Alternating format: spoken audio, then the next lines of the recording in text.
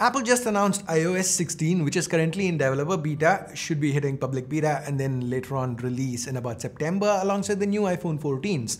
So today, let's take a quick look at the top new features iOS 16 brings with it.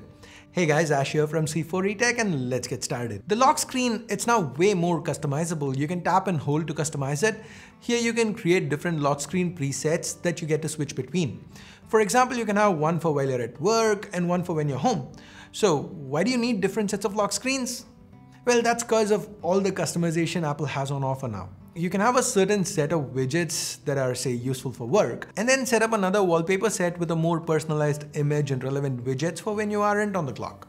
Like a lot of Android manufacturers do, Apple now offers their own curated wallpaper collection, and iOS is supposed to be intelligent enough to pick the best images from the ones you shot, ones that could be used as wallpapers, and present them to you. Here, Apple's advanced portrait mode gets some use. Like in this image, you see how the clock widget is behind my head?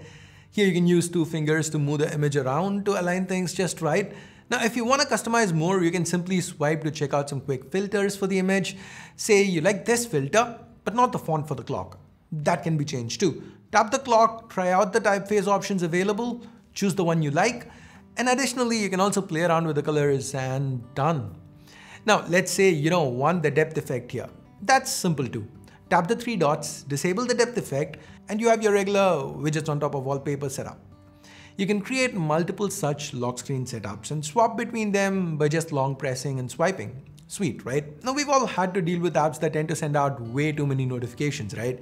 To help declutter it, all the notifications now roll in at the bottom of the lock screen as and when you receive them. Sometimes, especially while you're following sports, you tend to get multiple notifications about progress.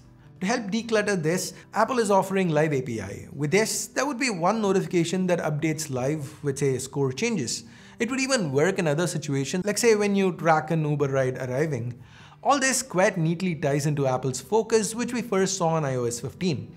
Focus basically lets you set up modes or focuses for you to limit who and what you can get notifications from, and you could control it from the control center. Now here, this ties into the wallpaper presets that we set up. For example, this is my personal focus. I've got my face on the lock screen, I see the widgets I want to see, and I unlock into this page. Now, for work mode, I just long press, switch, and boom, I control what apps I get notifications from and even what's on my home screen. And you don't even have to switch between these manually. You can have it automatically change based on location or time. Say you can have a scenario where you travel to work, and based on that location info, your lock screen and home screen changes. And maybe you don't get sports notifications. And then you get back home. Once again, everything changes to make sure you have a more at-home experience with your iPhone. Next up, with messages, you finally get to edit them after you hit send. Helps in case you made any stupid typos or there are autocorrect issues. Additionally, you can undo sent messages, say in case you accidentally sent it to the wrong contact. And finally, when you read a message and you don't have the time to reply, you can go back and mark it as unread. Yes, iOS finally gets this feature. For a while now, we've been able to use SharePlay to watch TV together or listen to music together from FaceTime. Apple's now brought SharePlay to messages. Say you're watching a movie, you can instantly get SharePlay going via messages. You'd have shared playback controls and continue to message the person you're watching the movie with. Talking about messages, speech to text or dictation gets an update too. When you dictate something, the keyboard remains open so you can seamlessly switch back and forth between voice and touch. It's also more intelligent and can add punctuation and even emojis based on the text. Most importantly, all of this happens on your own device and not on the cloud for privacy reasons. Live text is another feature that's been around for a while.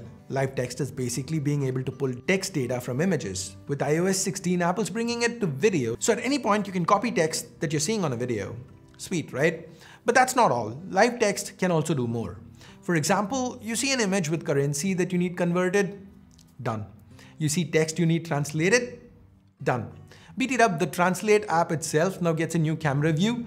Google's had this for quite a while. Glad to see Apple catch up. With iOS 15, we got visual lookup, where images were analyzed to give you more information on what's actually on screen. With iOS 16, Apple goes a step further with this, letting you cut out the subject from the image and place them directly onto other apps like Messages. Apple also seems to be working hard to replace actual physical wallets.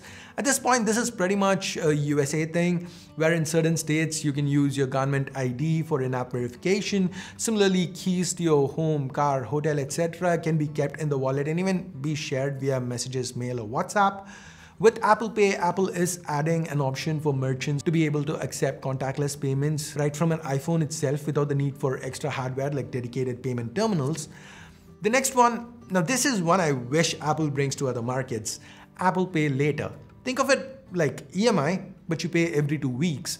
Pay for something with Apple Pay Later, Apple pays the retailer, you pay Apple in 4 installments spread over 6 weeks with 0 interest and 0 fees. Now the next feature is more global, but it's still pretty limited. Apple's new Maps is currently available in 10 regions.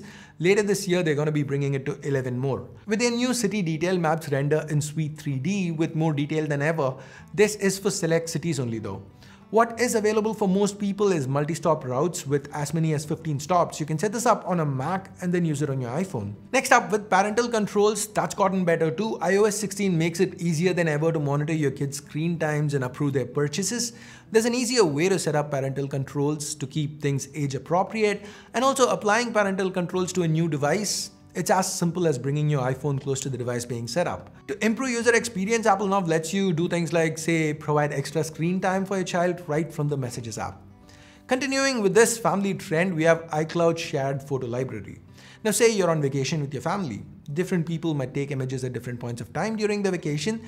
Well, some we'd share with some people. It's very unlikely that everyone will have all the pictures that they want. That is what Apple is trying to change here with iCloud Shared Photo Library. So now you can have one shared library that you can share with up to 5 other people. You can choose what to share. You could choose, say, everything in your library, or choose to share images based on the start date or based on people in the photos, or maybe just share images where you're together. Once this is set up, if you want to share other things, you can manually move more images on over if you want to. Or you can just turn on Shared Library, the option in the camera itself, so that images shot directly go on over to the shared library as and when they are taken. Well, it's really cool. The accidents that could happen, damn, that's scary. Speaking of scary, there is safety check. If you're in an unfortunate situation and want to quickly sign out of all your devices, retaining access only to the iPhone that you have on hand, it lets you do just that. Additionally, it also lets you revoke location access that you might have shared with someone earlier. So yep, Apple has you covered for breakups. And that, oh yeah, one extra bit that I came across after I actually wrote this script is that finally, iOS 16 brings support for Nintendo Switch Joy-Cons. Controller support has always been a little iffy with Apple products. Yes, you can get controllers for them, but those need to be MFI. They need to be MFI certified. So there's a little bit extra that the manufacturer has to pay, which drives up the cost of the controllers. Whereas with Android, you could just buy in literally any controller that supports Bluetooth and pair it with your Android device. Now, Apple did make some exceptions for MFI. So far, you could pair Xbox controllers and Sony PlayStation controllers without them actually being certified MFI. Now, adding to that list, Nintendo Joy-Cons, Nintendo Switch controllers, they can also be paired with iOS devices. So anyways, that's iOS in a nutshell. Which of these features has you excited the most? What do you think of iOS 16?